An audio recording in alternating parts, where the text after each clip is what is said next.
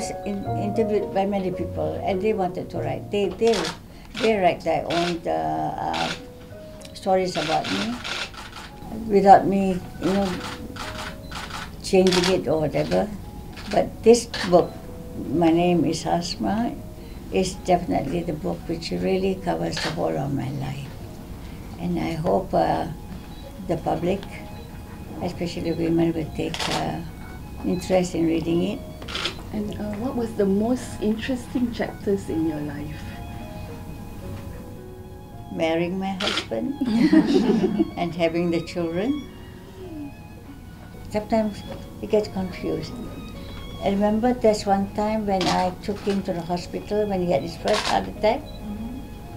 I didn't realize who I was taking to hospital. I was taking my husband, that's all. I had that impression, I'm taking my husband to hospital. But only when someone said you better tell the family and better tell the Deputy Prime Minister, then I realized that I was also taking the Prime Minister to hospital. Because you don't connect it with somebody else. This is my husband, that's it.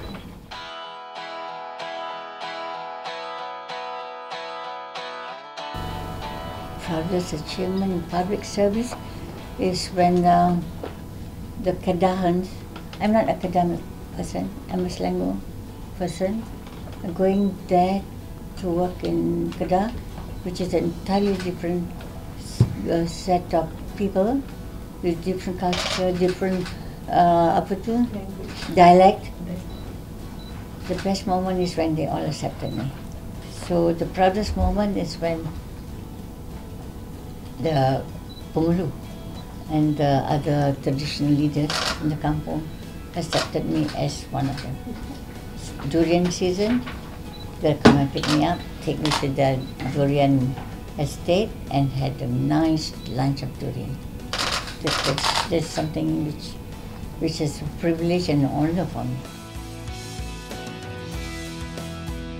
I found it very challenging but very, very interesting, because later on we formed more Jawatan Kuasa subcommittees, education of members, field visits, and then we have a welfare subcommittee. We have a sports team, and that's how we first started our badminton team, 1985. Can't see a mother with a child, I go straight for her and ask her two questions. What number baby? You say, oh, number 1. Good. Good, you have a first born baby. Have you finished the vaccination?